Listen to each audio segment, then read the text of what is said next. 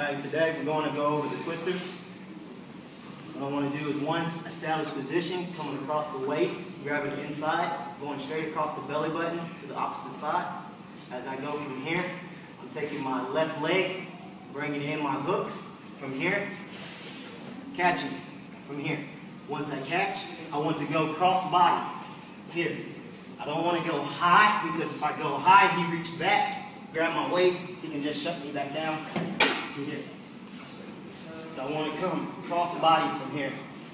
As I go under, taking my left hand, catching under to wrist control, pulling back, catching wrist control, cuffing right here by the elbow.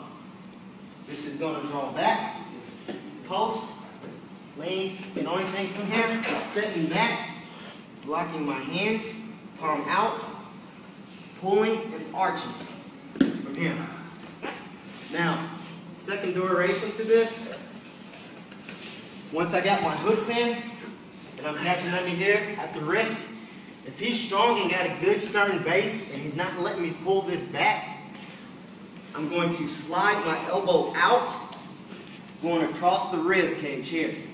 Catching at his bicep with my hand, I'm pressing my elbow straight down at the rib cage, which is going to have this arm flare out. I'm going to catch from here, post, arch, catch back. Now, when I go back, I don't want to go straight back to my back.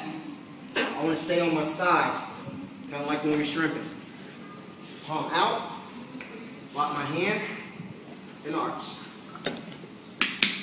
And that's the twisting.